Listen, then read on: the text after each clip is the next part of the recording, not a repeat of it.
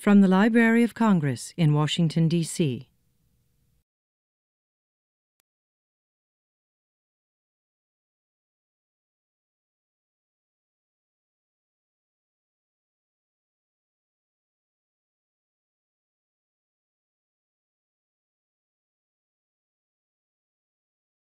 Good afternoon, ladies and gentlemen, and welcome to the African Middle East Division. I'm Mary Jane Deeb, Chief of the Division, and I'm delighted to see you all here.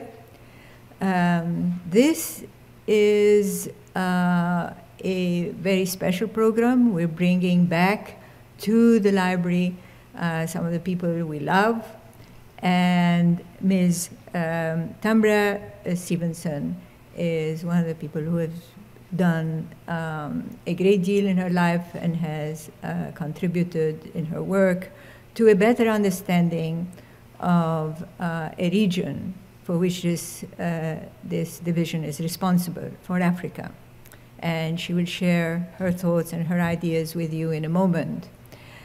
Before we get into the meat of the program, I always do a little commercial for this division and highlight the fact that we are responsible for 78 countries in the world. We're responsible for the whole continent of Africa, Sub-Saharan North Africa, and the Middle East, and the Hebraic world. So there are three sections: the Hebraic section, which collects from the whole world in Hebrew and Yiddish and Ladino; the Near East section, which extends to not only the Arab world and Turkey and Iran, but also Central Asia and the Caucasus. And as I mentioned, Africa is the whole continent. We collect in the vernacular, we serve people here in this reading room, and we do programs and conferences and exhibits and concerts. Sometimes we show films as well. And we invite scholars to come and share with them their research and the work they're doing, so that we're all kept up to date with the developments in the region, and that we help our patrons also get a better understanding for the culture, for the society, for the history. And today is a case in point. So Ms. Stevenson will be talking about a very important aspect of culture, which is food. And food is not only to feed the body, to keep us going, but it has a great many other implications, and she will share with us. Our division is also made up of researchers, of specialists who help the researchers, and they are the ones who are responsible for these programs. And so today, Eve Ferguson, who's a reference librarian in the African section, has organized this program and will introduce the speaker. So Eve.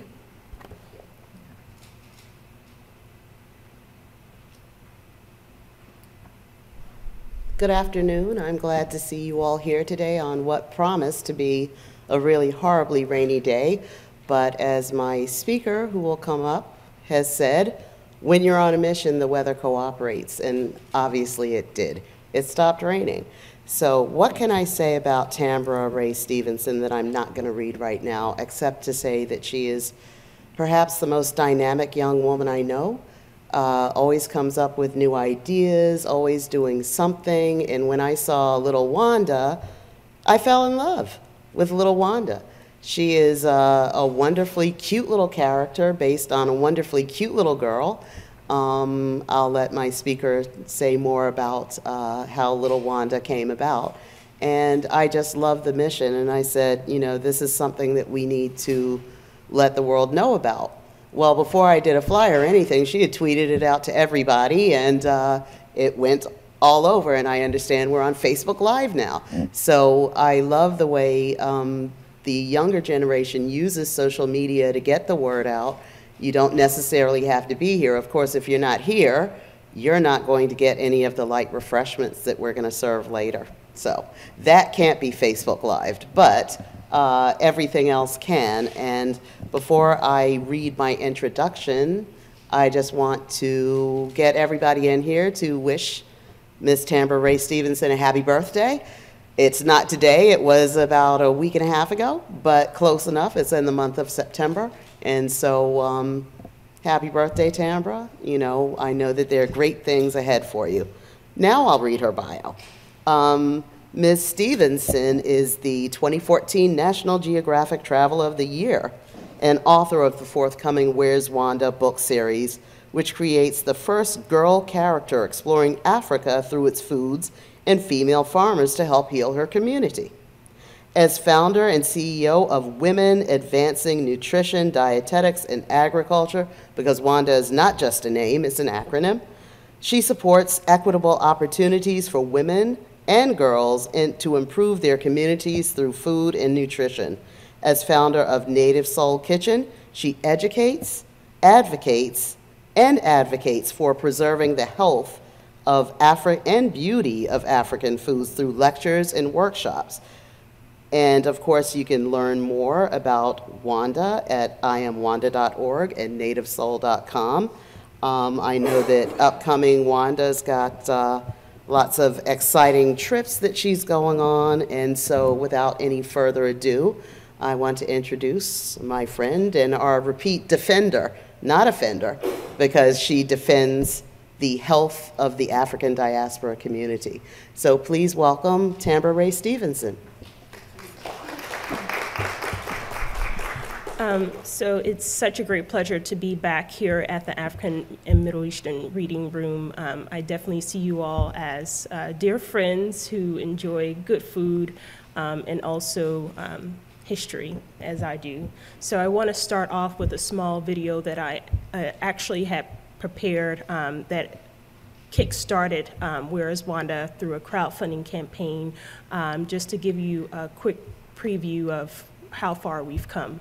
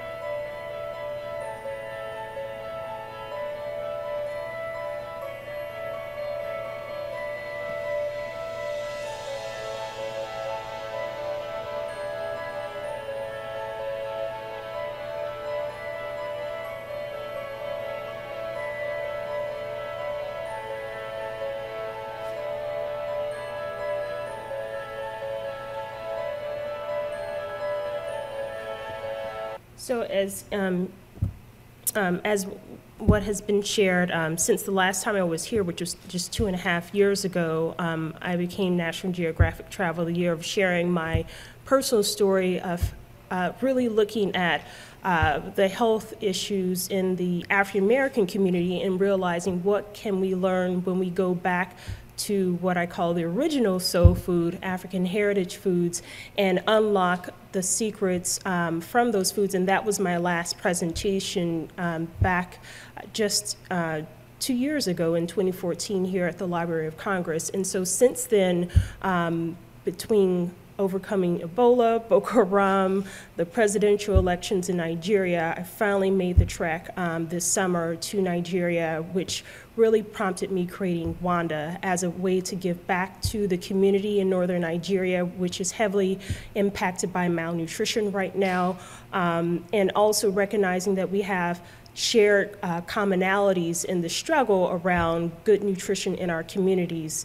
It's estimated that more than 3 billion people have low quality diets that impact 18 of the Sustainable Development Goals listed by the United Nations. So nutrition really is the heart of our economy as well as the health of our community. And so since then, having recognize that this double burden is not simply just malnutrition in the form of what we perceive it to be, but it's also in the form of obesity as well. And many countries, including America to Africa and the Middle East, are facing this issue right now. And people are asking the question, well, how do we make ag cool again? How do we inspire young people to go into this sector of food security and ag? And so since then, I had an opportunity to go to the African Union Summit on Food Security and Ag in 2014 and wrestled with that question. We had to make a pledge, how were we going to address youth unemployment?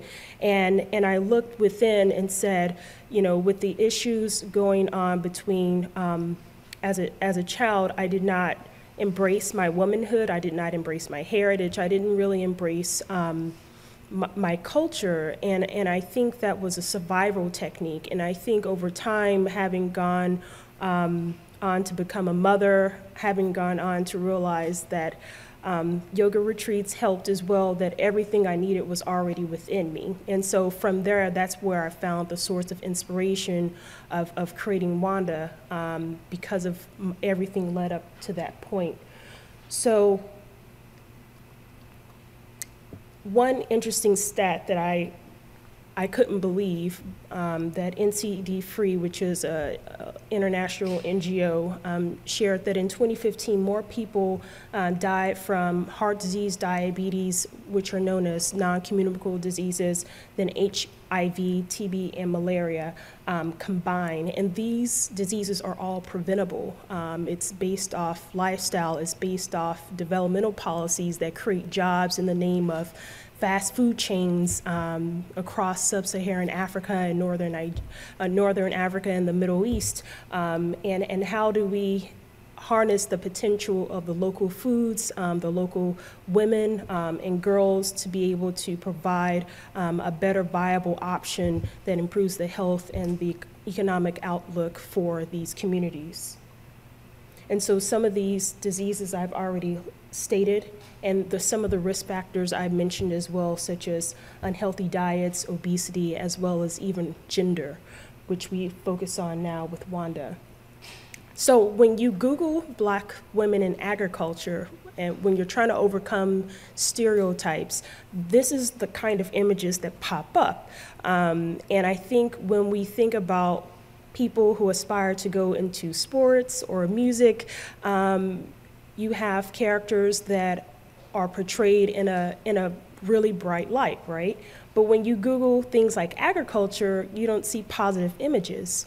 And that really reminded me why I choose not to go in this sector, even though I grew up in Oklahoma in a very agricultural state, cows across the street, was at an ag town, Stillwater, Oklahoma, and surrounded by livestock, and I wanted to get out of there. And I think a lot of people in the rural, whether you're, again, in America or Africa, head for the cities thinking life will be better for you, but ultimately it is the land that is part of our survival. And so it's taken time for me to recognize that, again, everything being already within me, and looking at, well, how do we retell the story through imagery, through narrative? And so I looked at these little girls. The first is my daughter Ruby, and how does my daughter's generation have positive role models and images and narratives that inspire them to want to be these food heroes in their community. And you know, a lot goes to dynamic women like Michelle Obama, who's inspired a generation, and thinking about how do we continue to hold that torch up even after she leaves the administration. And so the other two little girls that I highlight is Haley Thomas, who's a vegan chef, not even a teen, and then we have Michaela Omer, who broke this multi-million-dollar contract deal with Whole Foods with her grandma's recipe and selling sweet pea lemonade. Phenomenal little girls, and this is what we need for our communities: healthy food entrepreneurs who are looking within themselves and being that source of inspiration for not only their generation, but really adults as well. And so I took time to put this collage together because I asked one friend the question about, can we remember anyone before the civil rights movement that was known as a food fighter, a female food fighter for our community? I couldn't come up with anything. And so I realized that it's only until now that we start identifying and start collecting the history and documenting women and food movements, and how that's another form of owning your feminine power and being able to turn that narrative of back in the 60s with the whole liberation in 70s, that I was that kid who got a congressional nomination for West Point. I wanted to hightail it again out of Oklahoma, and I did not see anything related to gender being a positive thing. And so it has taken time to really, in therapy, to really recognize that, again, we need new images to inspire us to go blaze trails in a sector that has not been in that positive light, because home economics, most times we can acknowledge that we thought, you know, who wants to be Susie Homemaker, right? That's not a part of the movement for liberation for women.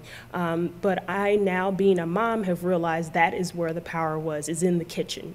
And realizing that women provide the first foods for the babies, they're the first in the markets, selling the foods, working the farms in many countries, and just owning, again, that intersection of women, food, and power in a dynamic way that wasn't really told before, but something that we needed to escape from. But really, that's where the power is again now. And so for me, it's been, how do we share the story of these big Wandas to inspire the little Wandas in our community? And so that meant coming up with new imagery. The women you see here are part of WANDA, either as a volunteer or a board member representing Ghana, Nigeria, Kenya, Eritrea, Jamaica, America. And we need to have, again, new imagery that inspires a new generation. And so that means also providing mentorship and service learning opportunities, and being able to create a safe space for women to be able to be that food hero that they want to be, that they never thought that they could exchange between geographies, generations, and sectors, to really help be that source of inspiration for their community. And so this is me and my daughter Ruby, and I truly believe in this idea that when you empower women and girls, you nourish the world. And the thing is, for us to own that power as women again, it becomes really important, a part of that inspiration. And this is my son, Elliot. He didn't really feel that he had a role to play in WANDA, but I had, and a lot of men were asking, well, where's Manda? I was like, what? Manda? What do you mean, Manda? I'm like, there they go. Like, why can't you just embrace WANDA and be there for us? And so the reality is, I knew that that conversation would come, and I simply asked men, do you have a mother? Do you have a daughter? Do you have a niece? Do you have a loved one who happens to be a female that you believe that if given the opportunity that she could make a difference in her community? And when they begin reflecting on that question and realize the hard labor that their mothers have gone through as either single mothers or had to be doing everything, even if they did have a husband, they realize, like, wow, yeah, my mom deserved to be more than what she was in her life. And I looked at my own mother doing the same thing. They make sacrifices for us. That's what they do. And I think if we just realize that as men, they become gate openers of opportunities, and little boys as the same way. I can count the number of stories of men who've already made a difference for WANDA. And so this is a space that, again, we have half of the population in DC alone, let alone the world, are women. And so there is a strong stat that if you want to overcome poverty in the world, you empower the women and the girls to do so. And so everyone has a role in supporting WANDA.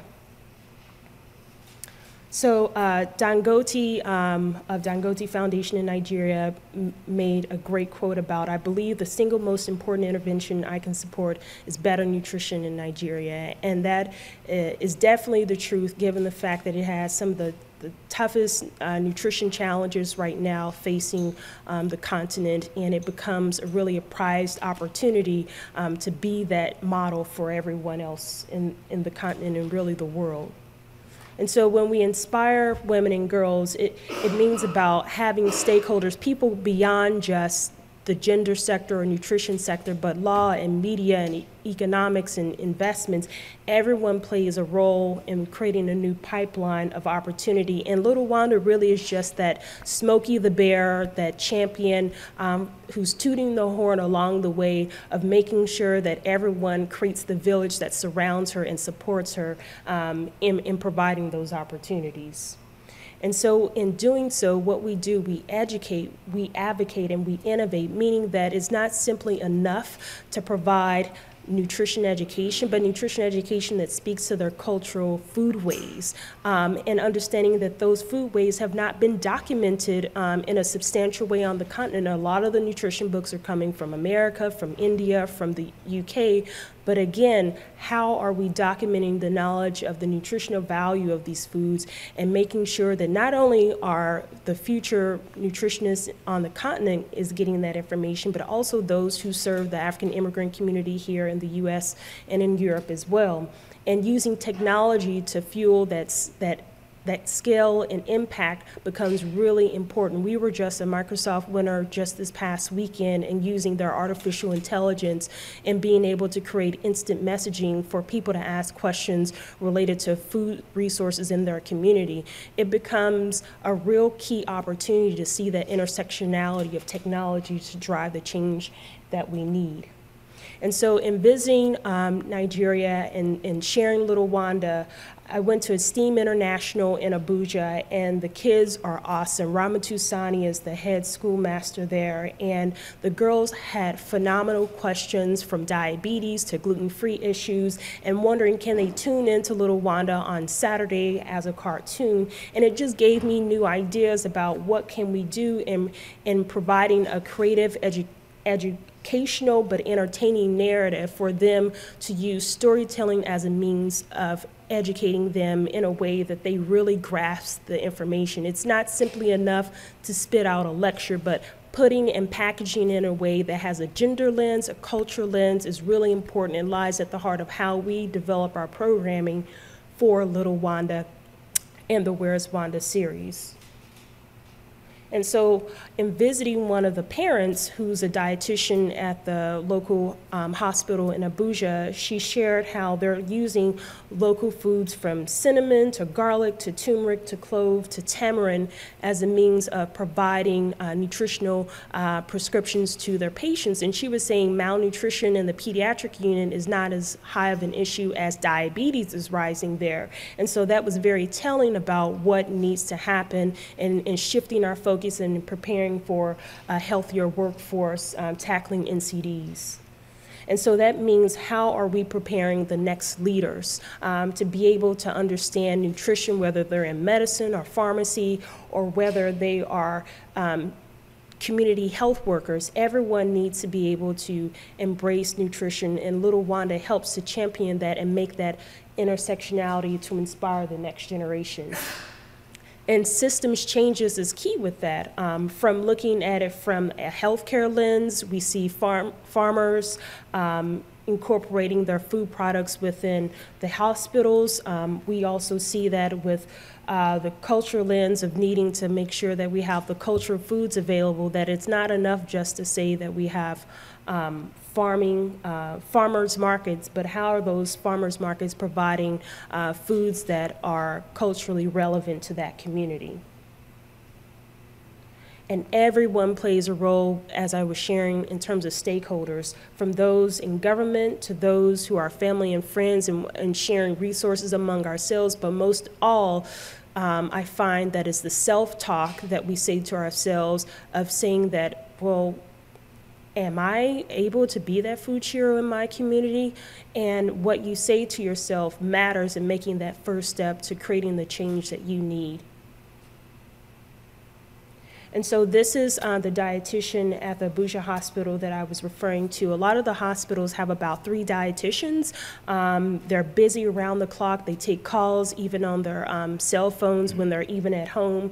And so a lot of the information is not documented when they provide patient education. And so that's another opportunity of how do we start creating nutritional educational materials that is culturally relevant, that is factoring in their local foodways, and also the fact that there is a nutrition transition happening in the community with the new soft minerals, which we call soda here, and the Indomie noodles that we call ramen noodles here. All this is also changing the food patterns and also the health outcomes for the community that has to be factored in. And so I had the opportunity to visit one of the IDP camps in Abuja, and moringa was growing in the camp. Many of the folks are coming from the north where they were farmers but had to flee because of Boko Haram.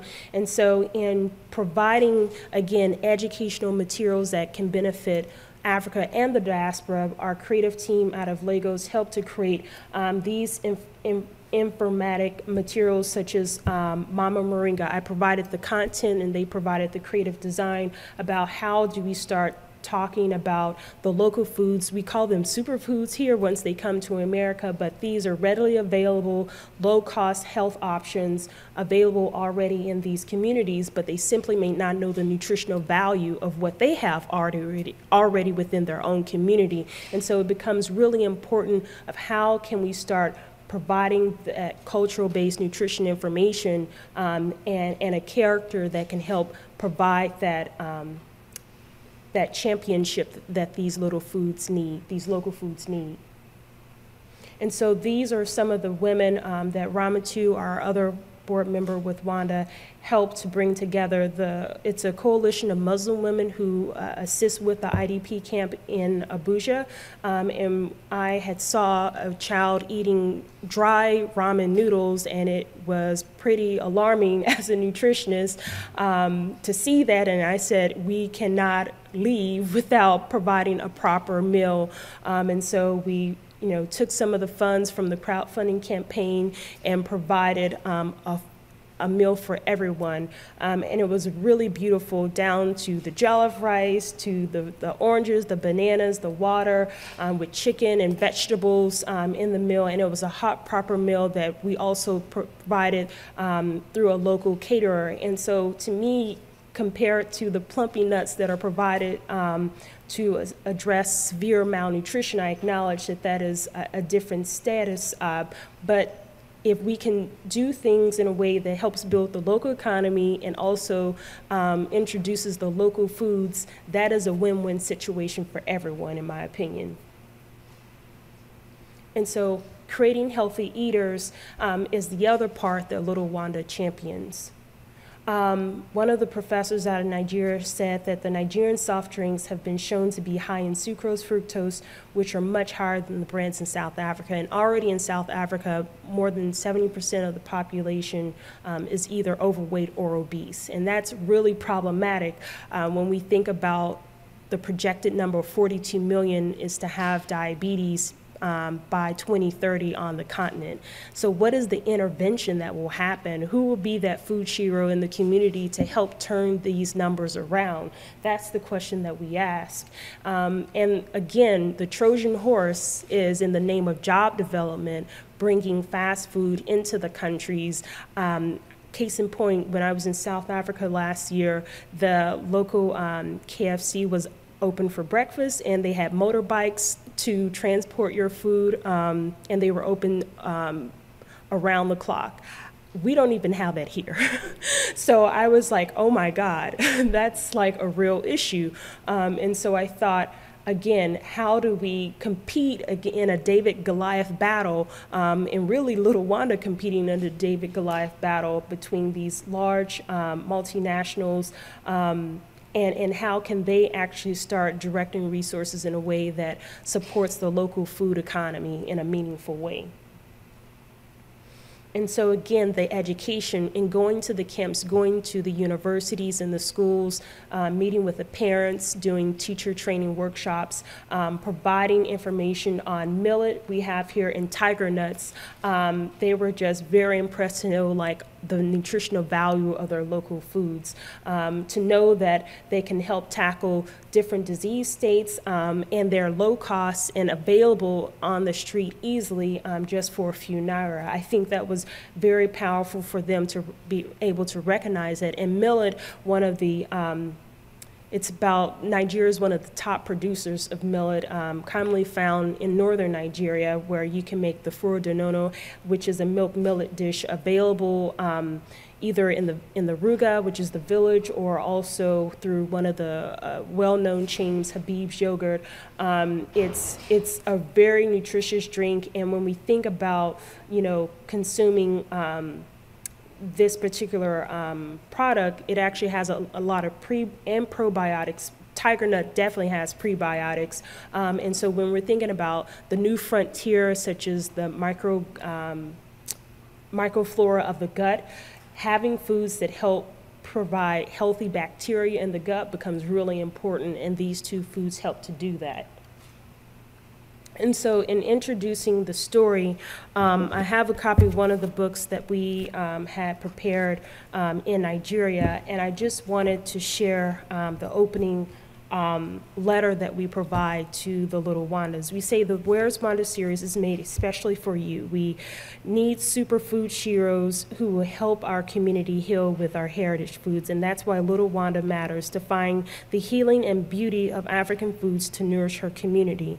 And through her travels in Africa, Little Wanda meets female farmers, also known as Big Wandas, who grow and share African heritage foods to feed and heal her people in Africa and the diaspora. And as part of the Wanda's wisdom, we realize that all we need is already within us, and we hope you enjoy the story and share with your family and friends, and most of all, be inspired to celebrate your heritage and learn and prepare the foods.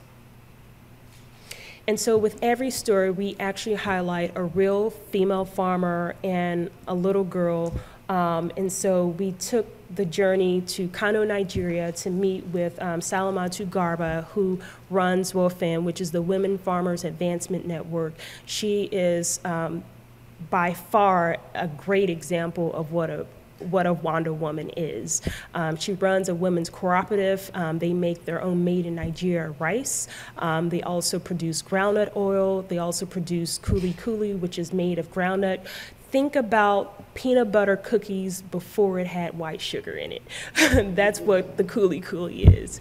And so it was just fascinating and phenomenal to be greeted by just a outdoor room full of women bringing, who were happy to first be graduating through a training program that WFAN was having, but also unveiling their new rice product that they've been making for Nigeria.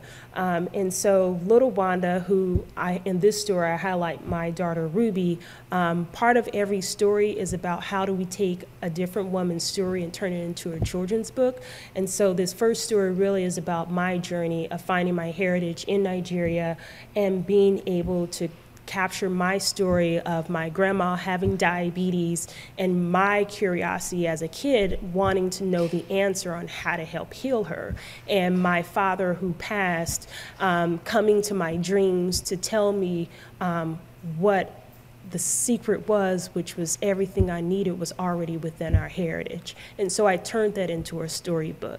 And the idea is that every book hops to a different country, be it either Kenya or Benin or South Africa, and highlight who are those champions on the ground, what are their local foods, and how can they help not only their communities, but really our communities everywhere. And so in the first opening, we have little Wanda, who she's always curious, wanting to know what's going on. And so she eavesdrops because that's what she does, nosy. And she wants to know what's grandma or Nana and her mom talking about. And so in designing the characters, I went back and forth with the designer, but I wanted to have relatable characters that people can say, hey, that looks like my Nana.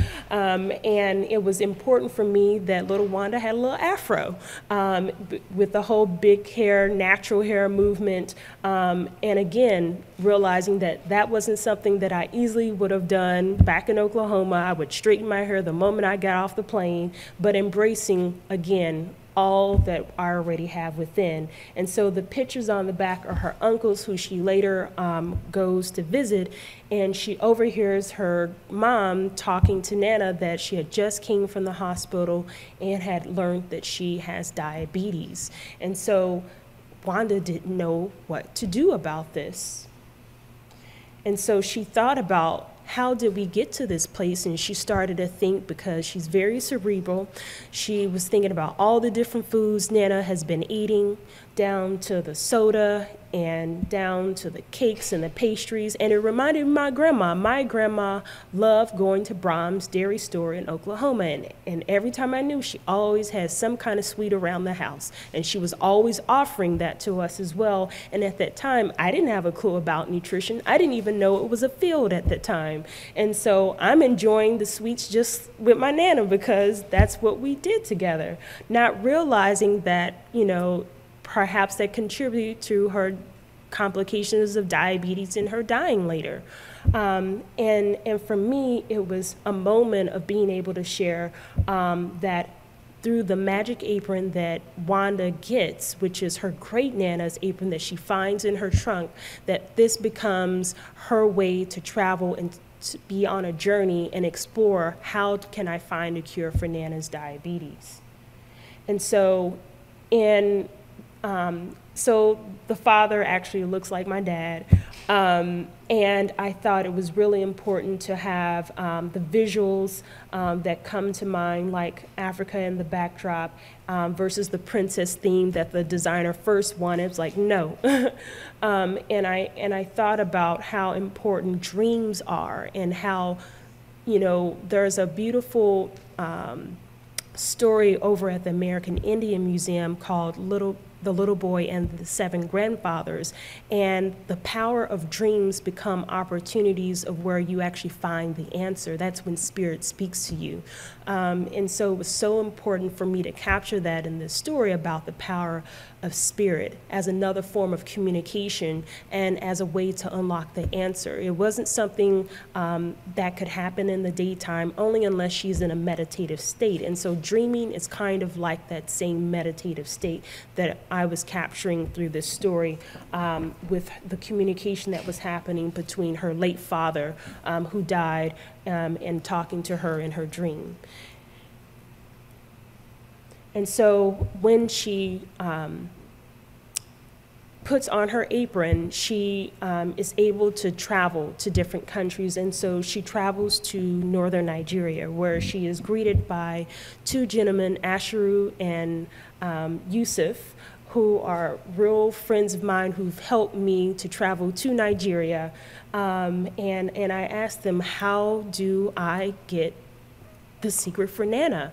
And we go on this journey exploring parts of Africa, parts of Nigeria, and they were like, I know who you need to meet, Big Wanda, who's also known as Mrs. Garba, who I later met this summer.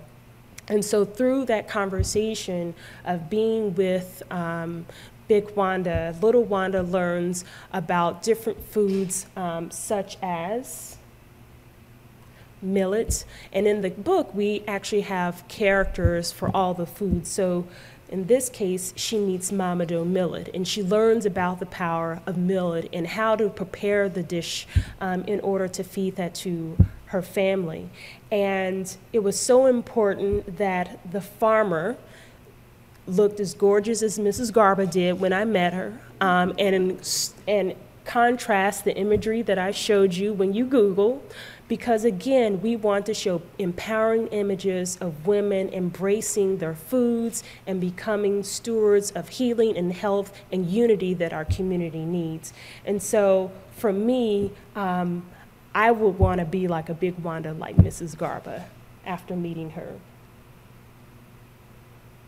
So I just wanted to just end and share how important it is that we have positive narratives for our children. When I think about the characters that we have now, like a Ronald McDonald's who promotes,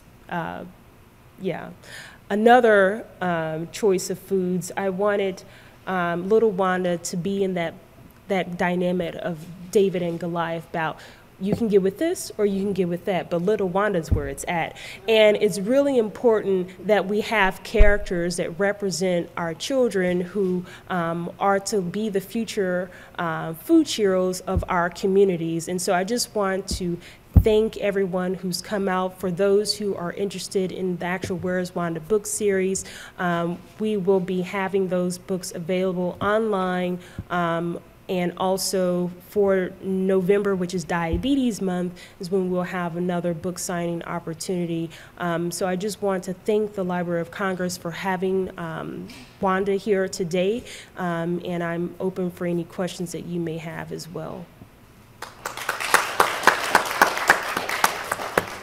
So now you all kind of see what I mean about being dynamic. But I'm going to jump in front of everybody, and then we'll take a couple of questions to ask a question about, I hear little Wanda's going to Sweden. Will she be talking to the Somali community there about some of the Somali things that may cure some diseases? So the beauty of Wanda, we're building this really first ever Pan-African Women's Network from Farm to Fork. So we have Wanda board members in Sweden and in Ghana, here in America and other countries.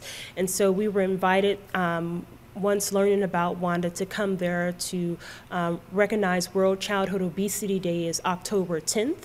And so it was an opportunity for us to help facilitate a workshop on the migration in the food environment and how does that impact childhood obesity. And so we will be at Uppsala Health Summit being able to share the story of Wanda and how do we connect African diasporan women in Europe to this movement and become the champions that our communities need there as well. Okay, so can we take some questions? I've got two in the front. Okay, Danae? Oh, great. First of all, I'm just so thrilled. You know, food is a global issue, and our mind, body, spirit, everything is related to what we put in our bodies. So I'm really proud of the work that you're doing. I have worked in the health food industry and very much want to support your cause as well. I work in the media, and I will definitely be getting the word on this. One thing I want to mention is my son, I'm so proud of him, he's 17 years old. he wants to go into the food industry. He can't go in the food industry unless he's also concerned about nutrition. I think he will be. He actually works at KFC currently. He's learning that side of the food business. He's also working for a family business too, African American family business. Regarding the multinational business like KFC, I know that they can vary their menus. Yes. And I think it's important to be advocates and suggesting some meal, selections, etc. Can you just, further expand on that? What you're doing, kind of doing that area, or? Yeah, it definitely can happen in both directions. Having worked for Commerce Department, recognizing that we want to support local small businesses, and I'm now on the DC Food Policy Council where we're supporting local food economy. It's definitely coming at it both angles on how do we support the small businesses in the community that makes up majority of the business in America and really across the world, and at the same time, how do multinationals do a better job of providing a range of healthier options? And many of them are having to do that just on a competitive edge. We see what's happening with McDonald's right now. Many of their shops are being closed, and I formerly worked there. That was my first job actually in high school, and so because of that, I've been able to recognize that we all have to play a role in supporting little Wanda, because along her journey, she may get tired and she wants to grab something. What are healthier options for her along the way? And so that's everything from big Wanda to big corporation. They all play a part in her nutritional status for sure. Thank you so much. Yes.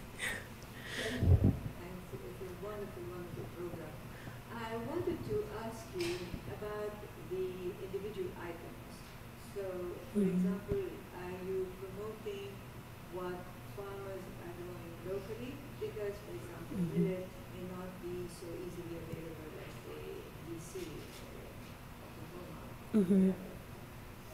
But they may have other cereals that may be equivalent to it. So are you suggesting that certain foods be incorporated in general diet, or are you saying that locally grown food, cereals, fruits, vegetables, whatever, should be the dominant form of in the diet? So, for instance, millet, sorghum, they actually are being grown in the Midwest, and there are more ethnic crops like African vegetables being grown locally as well. So part of it is, yes, number one, how do we cultivate those ethnic crops? USDA runs an ethnic crop block grant program, and those foods are being grown here locally in the DMV area, and at the same time, those foods are being exported out of the continent here as well, just packaged as superfoods. And so for me, the conversation about ethnic foods, I think taking a visit to Ellis Island is very fascinating, because it just shows how foods that seemed very exotic at one point are so normalized now. And I think that's kind of the frontier we're heading when it comes to African foods. It really is, when we think about just from an economic development lens, what has happened globally, we've gone from Latin America to Asia. And so really Africa now is the next frontier over the next 50 years, even documented by the World Economic Forum. So you're going to see that that transition happen and more investments in the gastronomic landscape of African foods, and that will be reflected in the specialty food market space when I go on food show visits, and hopefully, when I see these shows, it's like Italy looks like a food mafia, and hopefully over time, Africa is not the size of Gambia in these food shows, and that it does explode, and that there are more local food entrepreneurs in that space as well. I did want to just add that I actually met Tambra walking across a field with a basket full of African vegetables grown in the United States. And she gave me a couple and said, go home and try them. like it was what, a garden egg? Yes. Garden egg and some little kind leaf. of, yeah, and I went home and cooked them all. They were delicious. You can get millet in, yes, Whole Foods. Go to the bulk things. You can get your own millet. I grew up eating millet in East Africa, and I like to eat it now. So you don't have to wait for it to come in style. You just have to seek it out.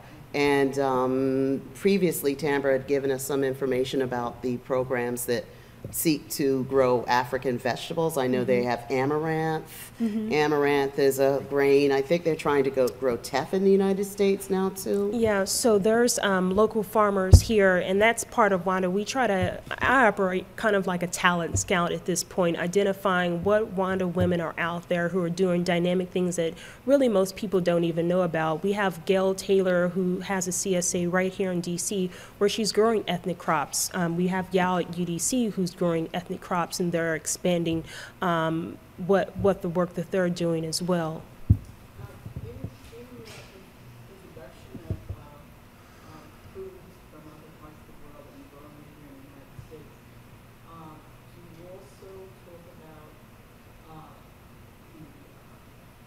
Monsanto's and another The GMO food. No, I'm not talking about Monsanto.